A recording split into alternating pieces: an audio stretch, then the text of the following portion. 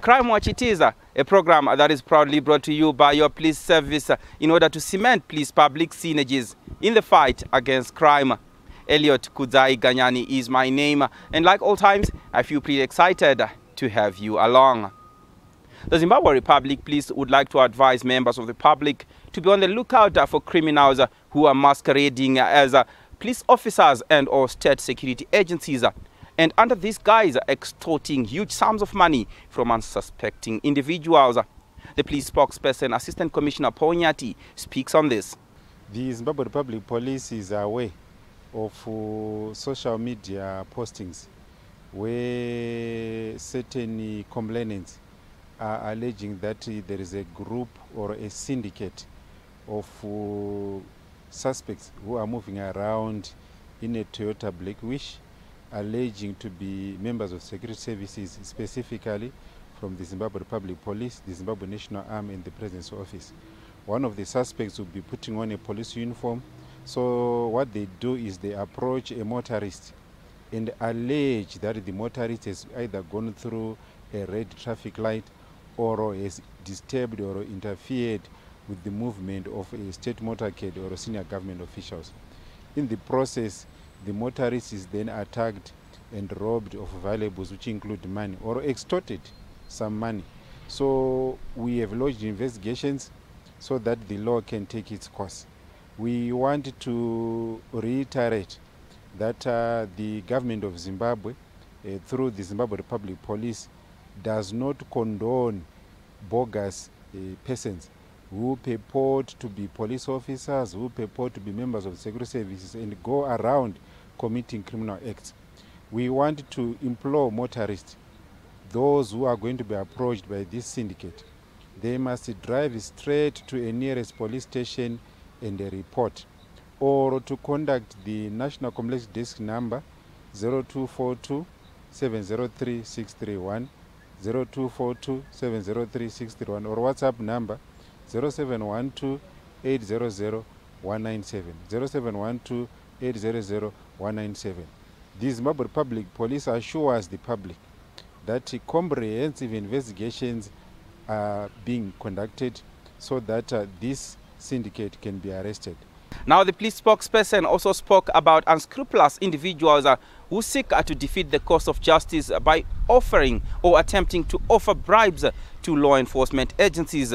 We also want to implore Zimbabweans to be law-abiding citizens and to conduct all their activities, be it on the country's roads, be it on whatever economic activity one is undertaking. They must ensure that they comply with the law, because over the last 2 weeks we arrested about 4 suspects where these suspects were moving around with cash put aside to bribe police officers so that they can allow them to smuggle goods into the country. This happened along the Bulawayo-Bedbridge Road, along the Harare-Bedbridge Road, and we accounted for 4 suspects who have since appeared in court and they were convicted. And we want to assure the public. Of late, members of the public have been complaining that it is police officers who are corrupt, but we have now realized that no, it takes 2 to tango.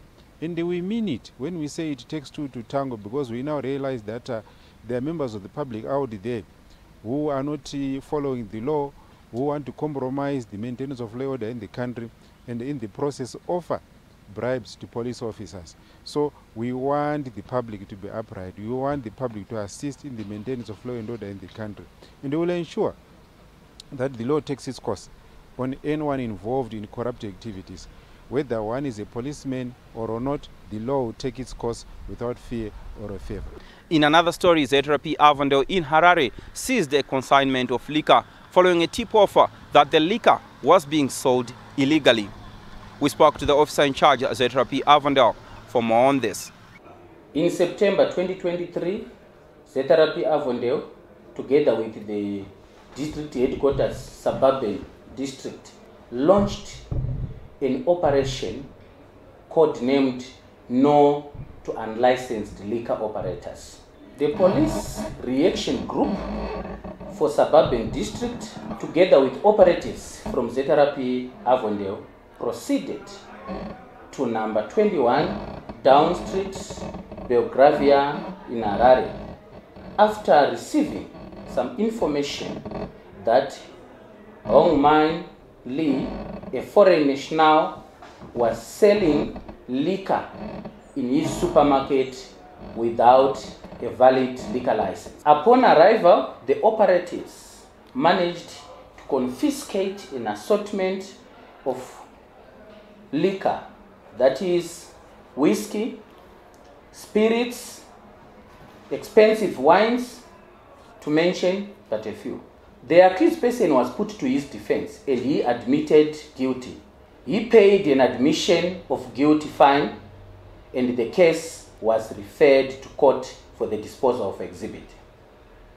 The Zimbabwe Republic Police confirms the arrest of Shamiso Fred, a 51-year-old female, for 16 counts of fraud after she fleeced a total of 16 complainants of $197,121 United States dollars.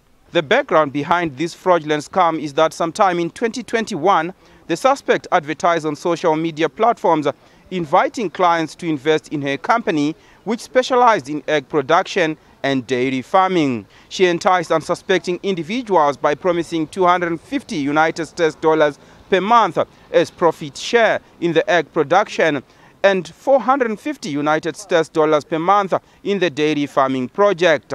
This is after one deposits a non-refundable joining fee of $39 and 1,000 United States dollars and another 2,000 United States dollars for slots in the egg production and dairy farming projects, respectively. From 2021 to 2022, at least 16 people were deceived by these social media adverts, with some parting with as much as 75,000 United States dollars with the hope of making huge returns in profit share. Police started looking for the suspect, who later handed herself to the police on 8 November 2023, and investigations are in progress. Members of the public are warned against investing or parting ways with their money by giving it to strangers or institutions that they are not familiar with without making thorough verifications. This is because many people have lost huge sums of money to fraudsters. From that story, please do not move an inch. We are taking a short break. Join us in the second segment.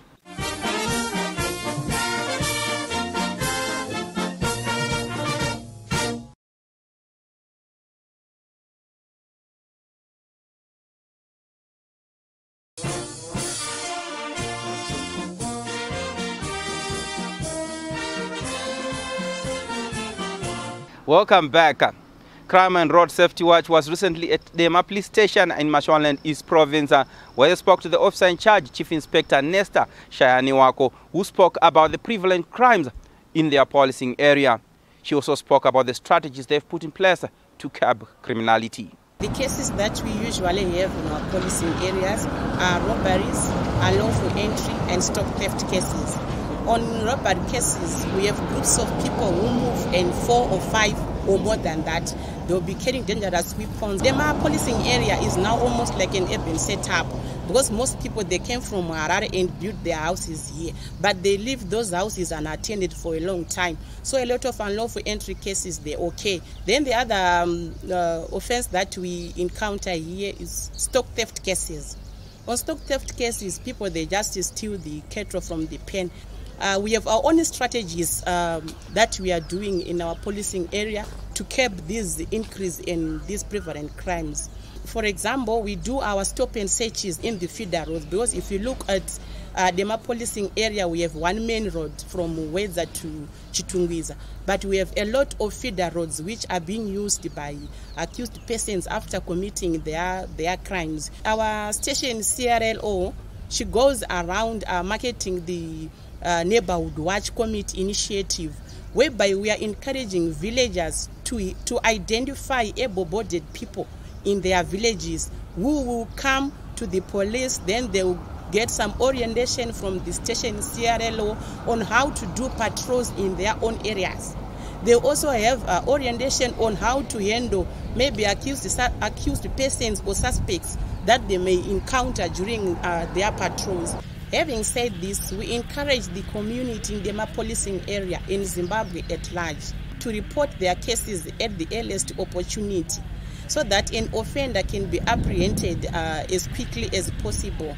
Now, the chairperson, Crime Liaison Committee, ZRP, that is Mr. Calvin Muchairo, spoke on the importance of working together with the police in fighting crime and making the community a safer place to live.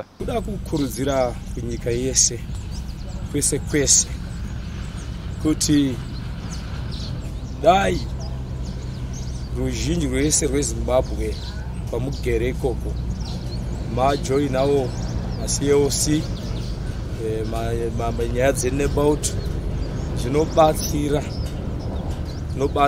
mukushandidzana zvakanaka nemapurisa, zvinobatsira mukuderedza kuparwa kwedzimhosva nekuti vanhu vese vanenge vachitya kupara mhosva nekuda kwekuti vanenge vakatakura mutemo mavari, vanenge vaine dzidziso yakakwana mavari, uye zvakakosha kuwirirana kana kufambidzana nemapurisa. Zvinobatsira iwewe, zvinobatsira inini, zvinobatsira uyu, nekuti munhu wese ane paanoda polisi, polisi wo ine painoda vanhu kuitira kuderedzwa kwedzimhosva munyika medu muite runyararo. Macases anenge akuita achidzikira like ekubiwa muno maseke maibiwa mombe, maibiwa mbudzi zvakanyanya, and even huku chaidzo mabroilers anochetwa malokoshedzi nevanhu, vanhu vaitobatwa vari matanga mweya. Saka chakazenge chaitika ndechekuti takanga tisina mota. Nawo pakaitika patakawana mota yepapolice station hava kubatwa nyangwe mamba kwedza chaiwo. Indeed, police public synergies create formidable partnerships in the fight against crime. Moving on, Crime and Road Safety Watch recently joined a contingent which was led by the Minister of Transport and Infrastructural Development, Honorable Felix Mona, to commission a road stretch near Mvuma. I'm actually happy as the Minister of Transport and Infrastructural Development standing here to demonstrate that we are in the Second Republic. You don't see us in offices, just to mirror what our iconic leader, His Excellency Comrade Dr. Emerson Mnangagwa, is doing, to demonstrate that we now have to walk the talk. And we've opened today 5.4 kilometer stretch, which was the outstanding stretch between Harare and Mashingo, where you used to hear that we are talking of Mashingo carpet. This stretch was in a wetland. And what I like about the Second Republic being championed by His Excellency Comrade Dr. Emerson Mnangagwa is we are building our own nation as per his mantra that and we are using our own resources. And today we brag as the ministry, as government, that we have done close to 470 kilometers. And if you talk of Harare Mashingo, which is close to 296, the only missing link is the Manyame Bridge, and also at Fairfields, where we've got a 1 kilometer stretch. Why that missing link is because we are going to build a road over rail, and we are also working at Manyame Bridge, so that the connectivity now between Harare and Mashingo, the 296, will be complete. But not only this road, we also have feeder roads. We are talking from this point, Mvuma, going to Gweru. We also have Mvuma going to Kwekwe. These are the roads that we are now seized with as a ministry. They will offload the burden from Harare, Bulawayo road that we know, so that those who also want to go to Gweru will also come through this section, which is Chivu, Mvuma, then to Gweru. But the exciting thing about this movement we are running with as a ministry is the idea to pursue and run with stalled projects. We have seen across the country, in urban cities, we are busy attending to the stalled projects, and a number of these projects are being completed just before the advent of rains. And we've said to rural district councils, in particular Chiruman's, where we are standing today, that we also need to move with speed so that we rehabilitate our rural roads that have been neglected for some time. Not necessarily that it falls under a particular road authority, whether it's a Reader Road, whether it's a Rural District Council Road, whether it's a Department of Road. We are saying let's work together. Where you need fuel, His Excellency is saying provide through Zinara. And precisely this is what we are going to be doing. So you see us very active on the ground, covering all provinces as a ministry to run with this mantra that nyika inovakwa nevene vanhu. Takaimirira taikumbirawo stretch yasara iyo yekutomba svingo kunaka kweroad road over speed kunaka road unongora kuti waronga trip yako nguva ichiripo kana unoenda kubed bridge unongozvipa 6 hours dzako kuenda kubed bridge kana private motor or more zvekuti road yanaka doesn't need to have over speed ende taikumbirawo mapurisa espeed kuti ngadziremoti kunaka road not safe opa suspension because hey hatichachinja nyaya dzesuspension taakufambawo nenguva taakufambawo kuzosvika musina kuponjerwa netaya kuzosvika musina bhodhi rindi radonha. From that story, we're taking a short break. Join us in the third and final segment.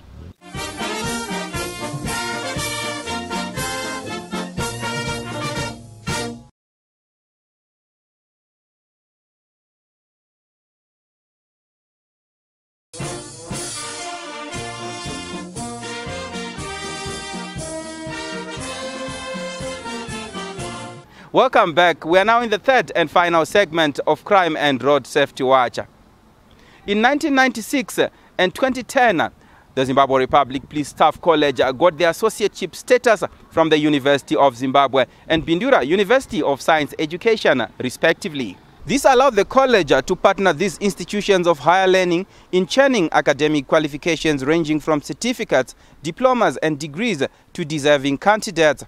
Indeed, it has been a long journey of academic success, and this past week the college conducted its 40th graduation ceremony where the Honorable Minister of Home Affairs and Cultural Heritage, Honorable Kazembe Kazembe, was the guest of honor. Policing by its nature requires men and women who are knowledgeable of the laws of the land, who understand how society functions, and have an appreciation of the national objectives and goals. And in this regard, the human capital development that is facilitated by this institution is critical in ensuring that we have an intellectually equipped police officer. This is key as it ensures that our law enforcement is well informed with policing trends in the ever-mutating global policing terrain that has moved into a global village. I'm therefore proud to realize that the Police Staff College has gone a step further by taking note of the importance of intelligence approach to maintaining law and order. Is a clear demonstration that the country's security architecture is conscious of the need to operate at the same level and pull in one direction. The synergies that are built among our security men and women during the learning process are priceless and critical in ensuring that our national security objectives are indeed achieved. May I point out that the training of security personnel in cybersecurity is not just ideal, but a well thought out approach given the growth and far-reaching impact that the cyberspace has made on society. It is therefore imperative that all police officers are cyber conscious, because the world is fast gravitating towards a situation where policing is desperately needed in this virtual space. We must realize that national development is premised on a conducive environment that can be enabled by effective and efficient policing. The Vice-Chancellor, University of Zimbabwe, Professor P. Mapfumo, gave his speech noting the importance of the heritage-based Education 5.0 philosophy, not only because of its innovative and scientific character, but also in modernizing policing strategies. It is in the public domain that our education has been transformed to produce graduates who are fit for purpose, graduates who are relevant and with the requisite knowledge and skills to produce goods and services that meet the needs of our people. Such has been the introduction of the Education 5.0, which is heritage-based by His Excellency the President of the Republic of Zimbabwe, Comrade Dr. Emerson Mnangagwa. As our nation progresses towards an upper middle income status, new challenges arise. We can see it from across the globe. Even our criminals become more sophisticated. They use the same vest. Our Zimbabwe Republic Police, our security sector, should now become more sophisticated. The sophistication that we see in the world is anchored in science, technology, and innovation. The college principal, Assistant Commissioner Dr. Chuma, spoke on the history and vision of the college. The college was granted an associate status in 1996 by the University of Zimbabwe. Equally, in 2010, the college was granted an associate scheme by the University of Science Education to offer a diploma in public relations.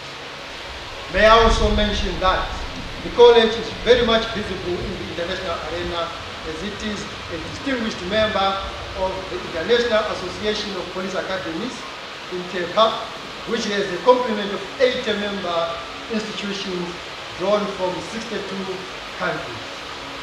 The vision of this grouping is to enhance police training, cooperation, and coordination that brings institutions closer to wish, work, and meet for the best.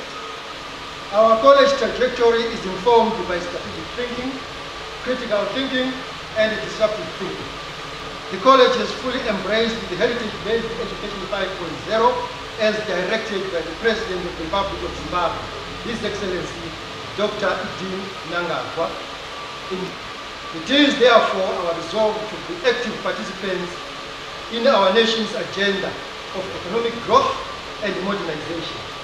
Thus, all programs at the college have been re-engineered to ensure that the college produces graduates who are fit for purpose to produce requisite goods and services which satiate the needs of our diverse clients. It is now time for people who are on the police wanted list. First is Tawanda Moyo of house number 2604 Nkulumane Bulawayo, who is wanted in connection with stock theft. Simba Ndlovu of stand number 46 Somnene Plotter Victory is also wanted for stock theft. Lastly, Ngwenyang Kosiani of Halale Village, Natisa Matopo, is wanted for theft. Should you have information that may help in locating any of these wanted people, please feel free to visit or contact any nearest police establishment. Should that fail, do not hesitate to contact us on any of the following details. Our National Complaints Desk number is 0242 703 631. You can visit our website www.zetrap.gov.zw. Link with us on our email, that is feedback@zetrap.gov.zw. You can also contact us on our Twitter handle @PoliceZimbabwe. Like us on our Facebook page, Zimbabwe Republic Police. To those who may have missed any of our previous episodes, do not despair, as you can watch all Crime Watch episodes on the ZRP YouTube channel, Zimbabwe Republic Police. It really has been a pleasure having you along. Looking forward to see you again next week, same time, same place. From I, Elliot Kudzai Ganyani, the Crime and Road Safety Watch crew behind the scenes, and the Zimbabwe Republic Police. Do take care.